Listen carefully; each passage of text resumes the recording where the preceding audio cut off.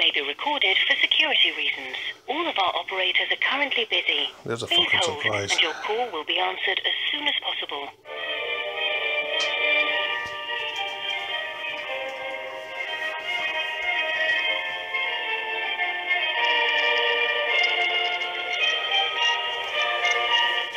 Fucking beautiful music, isn't it?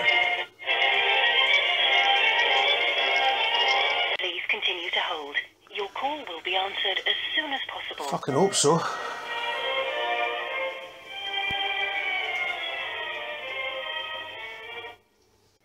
Good afternoon, Credit Security. Can I take your account number, please? Yeah.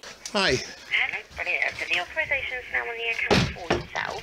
That's fine. How is that I can help today? Well, we received a letter through from yourselves, reference BPO Collections Limited, and it said, as field agents for the above client, we've been instructed to collect the outstanding debt. Yeah, that's for the 3753. Uh-huh. That's for 3753. Yes. Yeah, are you in a position to settle the balance? I'm certainly in a position to do it. I've no intention of doing it at the moment. The problem we have with this one is that Virgin don't wish to send me a detailed account of what it relates to. Now, I know it relates to a mobile telephone, however, it doesn't. The amount that they're talking about does not reflect the monthly bill. There's no dispute that there could be, and I do emphasise could be, some money owing to them, but I would like at very least to know what it's about. And I don't think that I'm asking very much in respect of that. BPO Collections did ask on my behalf. Virgin said, nothing to do with BPO, tell them to contact us. Sorry, that's not the way it works. If they want to tell me that I'm due them money, all they have to do is prove that I am due them money, and the burden's upon them to do so. Now that's all I'm asking. I'm not asking for anything else. Not being awkward, not being difficult. It's not up to me to contact them. If they want to tell me that I owe them money, they have to justify that. Yeah, so on this one here, you would need to contact them.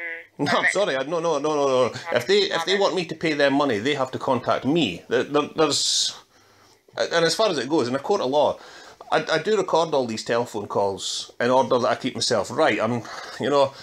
I make you guys aware of that. I'm not trying to be difficult in any way. However, I'm more than prepared to go to court, and I'll take these calls as evidence that I'm not in any way being awkward, difficult or otherwise. I just want them to tell me what the amount's about. It's not up to me to go through a third party. I take it you are a third party, you haven't bought the debt. No, we don't purchase the balances, no. No, that's fine.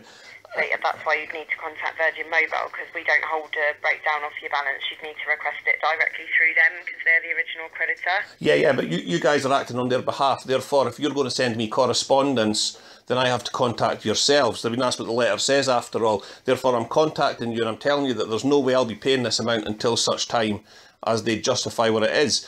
If they come back to me and say, yeah, it's 37 quid for X, Y and Z, then yeah, fine, not a problem. There is no issue with that.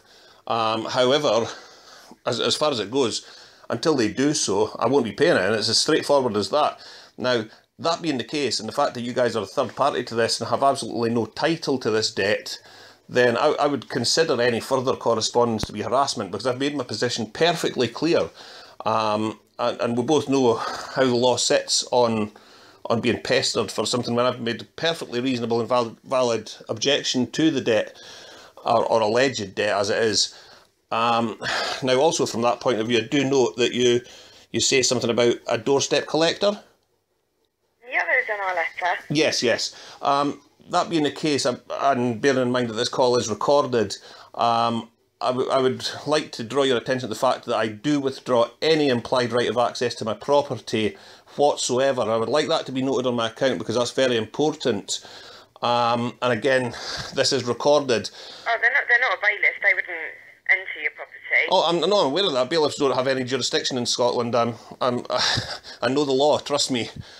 So, but the fact that they enter the grounds of my property is my concern. They have no right at all, and I'm withdrawing any implied access to enter even the curtilage of my property. And by that I mean enter through either gate and approach the property itself. They have no right of access as far as I'm concerned to do that, and I've withdrawn any entitlement to do that. If they do, then they'll be breaching this this withdrawal of their implied right to access, and I will forcibly, if required, move them from my property. Okay, so I'm just making that very clear, so that we both know where we stand. Okay. What I've done for you, obviously I've noted the account on here. Obviously I've advised you what you would need to do to get a breakdown of the balance, which is what you're requesting. Yep. I can note it for you and obviously report it through as a dispute, and it's likely the account will go back to them. So yeah, you'd need to contact them directly to get a breakdown of the balance. All they have to do is contact me and provide it. I'm not being difficult. So I mean, if you hand it back to them, all you've got to do is tell them that. However, like I say, any further calls, letters, etc. from CSL or BPO, because I've advised them exactly the same, will result in me taking this matter with the relevant authorities. Any attendance at my property in contradiction of me withdrawing my implied right of access will meet with whatever consequences it meets with. I can't be any more clear on the matter. You know, like I say, I'm not being difficult in any way. If they provide me with a breakdown of the 37 quid, I'm happy with what they're saying. You know, we have no issue here. Yeah, so as I say, I've noted it for you. Obviously, noted it to say you're refusing to contact them directly to request the information. I'm not refusing. I'm asking them to do their job and contact me. It's not me that's telling... I'm not saying that I'm due them money. What I'm saying is I would like them to justify it. And as the debtor, allegedly, it's their prerogative to provide me with the information. Let's face it, if it goes to court, they'll have to provide that information.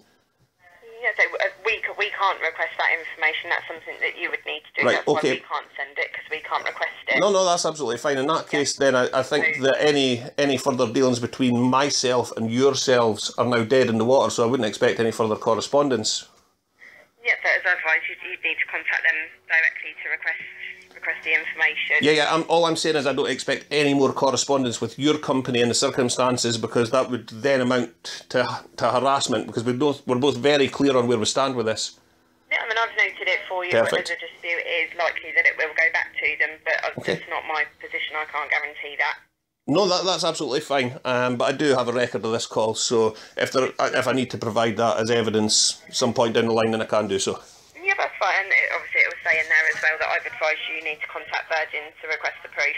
Yeah, and it'll also say here that I've rejected that because, let's face it, it's not me that's saying that Virgin are due me money, so I don't have to contact them.